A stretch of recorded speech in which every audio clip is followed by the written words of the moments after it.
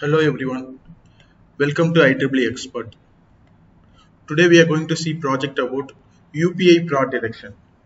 So our project title was UPI fraud detection. I'm going to open the PPT for this project.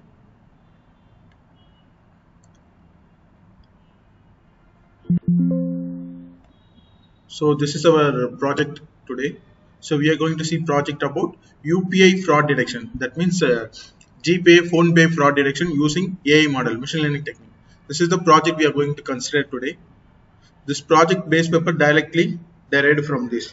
So this is the project base paper, application of artificial intelligence for the fraudulent banking operation and recognition. So this project, this paper published recently on 2023. So this is the base paper we are going to consider today. So additionally, we have taken one more paper also, online fraud detection using machine learning. These are the two papers we are going to consider this project. So in this project, we are going to predict the UPI fraud detection. If you are going with any GPay, phone pay transaction means we are going to predict whether the transaction was fraud or not. By using this, we are going to decline the payment, decline the transaction. This is what we are going to do with this project. So basically, we have to go through the need for this project. Nowadays, everyone going for the online banking mode. Online banking means UPI, phone pay, Paytm, Google Pay. These kind of online payment modes only everyone using nowadays. But what happened means lot of forgery sellers, malicious sellers using this technique to make the payment, to receive the payment. We don't know whether the seller is correct or not. Directly we are going to scan or directly entering the mobile number we are going to pay. We don't know about the seller whether he was fraud or not. So this project will be benefitable for that. It will predict whether the seller is fraud or not, whether the transaction is fraud or not, whether the transaction made by your consciousness or not. Okay, the transaction made by you or it's made by fraudulent seller. It automatically predict the things. That is a major advantage of this project. In abstract, we have mentioned that lot of UPI usage nowadays arises. Okay, everyone using a UPI payment method only, but there is lot of fraud associated with this type of funding. So we have to overcome those kind of things. For that only, we are going to create a machine learning kind of things. This is the project abstract. In proposed system, we are going to use 5 different algorithms. Based on the 5 different algorithm, we are going to suggest only one algorithm as a better algorithm. Okay, we are going to compare different 5 algorithms for this project. So this is the literacy survey of this project. We have taken different titles, existing titles. We have mentioned what are the drawback of this project, drawback of the existing system, everything mentioned here. So overall existing system was, in existing they have used gradient boost classifier, vector machine classifier, random forest classifier, decision tree classifier. Those are the existing algorithm used to detect the UPI fraud detection. The major drawback of the existing system was it produces very much low accuracy when compared to our proposed system. As well as there is no AI involvement in existing system. So it will consider less number of features when compared to our proposed system. It considered less number of features. As well as whether major drawback was customer privacy. The customer privacy was question mark in the existing system. To overcome those kind of things only, we are going for the proposed system. In our proposed system, we are going to use CNN algorithm, convolutional neural network algorithm, for the detection of malicious kind of things. So the project means models everything given in the PPT itself. Once you purchase to means you can get all the details. So harder for this project was we need minimum i3 processor, 4 GB of RAM. So we are going to use any Python compiler. Language was Python and HTML used. Backend was SQL. So this is the project architecture. The major advantage of project was it will benefitable for the user. There is any unauthorized payment, unauthorized funding or unauthorized transaction arised means automatically it will detect, as well as your fund will be safe, fund will be in safe hand. This is the main advantage. Accuracy also highest when compared to the existing system. So this is the overall PPT. Once you paid means you can get the complete material of this project. So without wasting much time, I'm going to run the project. This is my project folder, UPI fraud detection folder. So this is my model building code. So algorithm building code. I'm going to open this with code with the Xpert notebook. So I'm going to open the code. So this is the code used to build the model. So I'm going to run the code. So the data set for this project was given here. This is the project data set.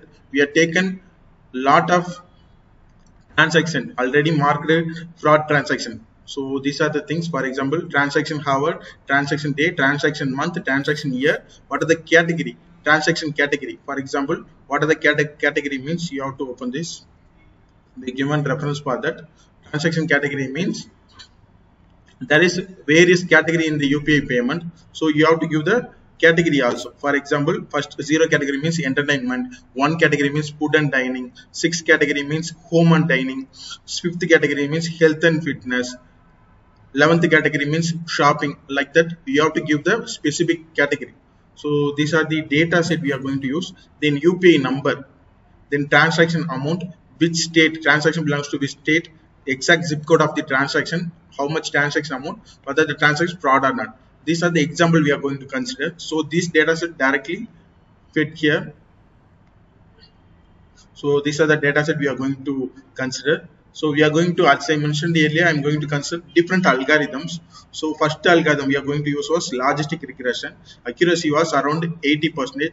We are going to use KNN algorithms. The accuracy of the KNN algorithm was 83, as well as SVC algorithm. Supporting vector machine we are going to use. Supporting vector machine accuracy was 81. The Navy Bayesian we got accuracy around 81 again. Then dysentery. In dysentery accuracy we got around 94.7 for dysentery. Then we are going for the random forest. We got accuracy of around 95.5. Then finally we go for the CNN, convolution neural network model. We got a accuracy around 100%. So nearly we got accuracy around 99.6. Then we got accuracy of 100%. So this is very much satisfiable for this model. So the plot also made here. So these are the accuracy of different algorithms. We are going to propose convolution neural network as our proposed system. Why? Because we got 100% accuracy here. So chart also made for different algorithms. Chart also made here. So we have saved the project model. Then I'm going to run the project website for this. So for that I'm going to copy the project location. In my project environment I'm going to open terminal. Just I'm giving cd space project location, then enter python space app.py. I'm going to run with python space app.py. So I just go into give python space app.py. Just I'm going to copy the project location, then I have to paste in the browser. So this is my project website. I'm going to run the project here.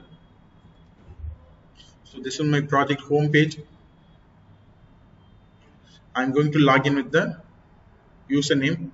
Username password was admin. Then I'm going to log in. I have to upload the dataset for the training purpose. Just I'm going to use choose file. Then I'm going for the dataset location. It present on the UPI fraud detection code. I'm going to upload my dataset, UPI fraud dataset. I'm just going to upload this here. So these are the dataset I'm going to use. As I mentioned earlier, this is my dataset. I'm going to upload this one. Just click train and test.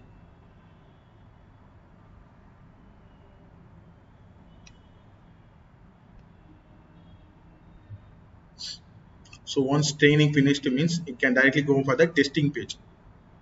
This is the project testing page. You can give any things here. For example, I can check UPI 9566492471, any random number. UPI holder name was Kumar. I'm giving UPI holder name Kumar. His date of birth was, I'm going to give date of birth for the Kumar.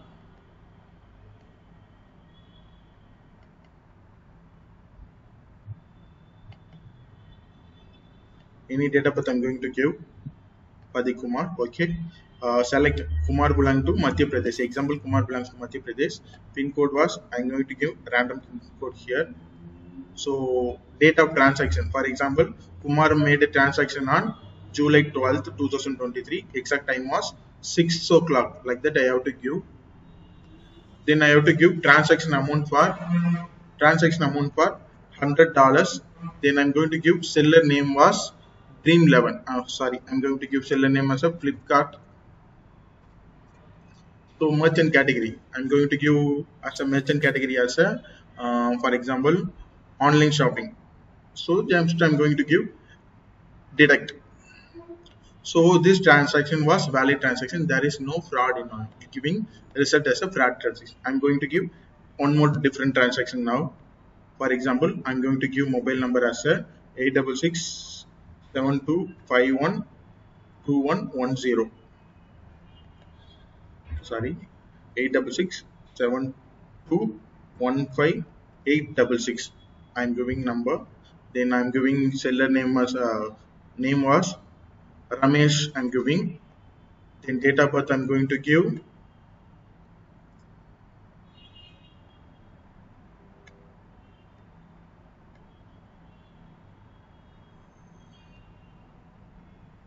Date of birth I'm going to give February 20. So the person belongs to Jharkhand. I'm giving person belongs to Jharkhand. 60. Sorry, I'm giving pin code.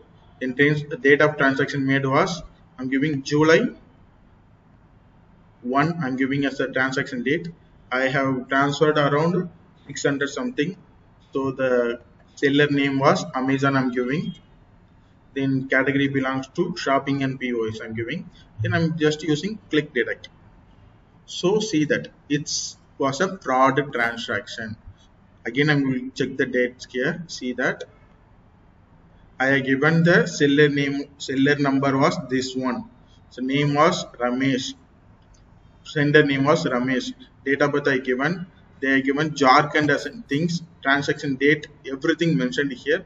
If I'm clicking means it will give fraud. It will give us a result as a fraud. Okay. Now I'm going to check with the another things here. For example, I will give out the number 9566741512. 9566741512. I'm giving number. The name was Chitra. I'm giving name as a Chitra. So date of birth was date of birth for Chitra was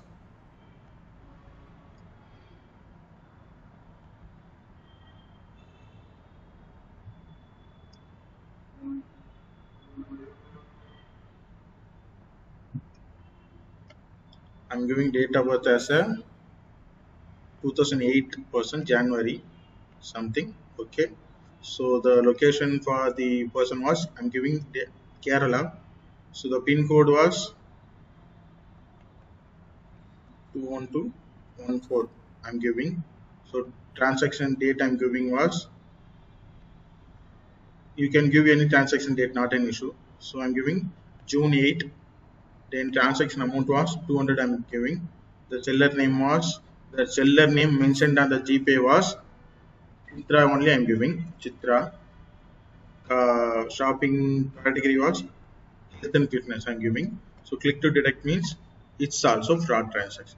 So it will detect the transaction perfectly, whether that one is fraud or not. Perfectly it will detect. Okay. You can give data from the data set also, not an issue. Directly can give the data set data from that data set also. For example, I'm giving this data set January 1, time was 0. I'm giving this one also, not an issue. So I'm giving date, transaction date was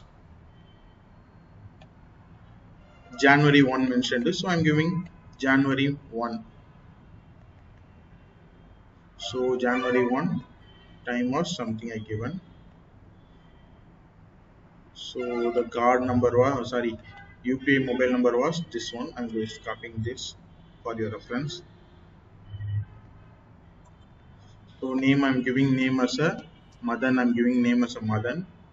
So the date of birth for the person was age 54. So I'm going to give nearly 54 date of birth. So what I'm going to do means I'm going to go by far. So I'm going to use 54. So that means I'm going to give nearly something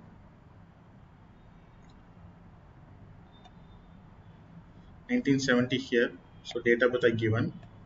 So state I'm going to use State I'm going to use 22 they have mentioned. So 22 means we have to see the reference page. So 22 means it's giving us a Tamil Nadu. So you have to give 22. That means Tamil Nadu you have to give as a state. So you have to give the pin code also. So I'm just giving the reference pin code here.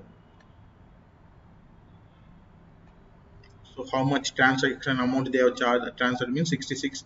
You can change anything, not an issue. So I'm giving 66. The name was the seller name mentioned was Ieee Xpert. Else I can give projects. The category was you have to give the specific category. So category was 12 mentioned here. So you have to check category 12 means what is shopping and POS. You have to give shopping and POS.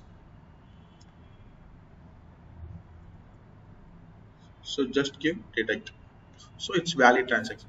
Perfectly to detect everything. Okay, perfectly to detect. Then once it's verified means go for the analysis things. So in analysis things you can check everything. So the overall transaction categories was majorly they are making forgery as a free money, stacking, investment, job opening. These are the categories used by the fraudster to steal your money. Overall in your data set 75% or 68% of data set belongs to completely real categories. So 31% belongs to fraud transactions. So overall accuracy of your proposed algorithm was 99.5%. Your algorithm proposed algorithm percentage was 99.5%. So this much accuracy you are getting.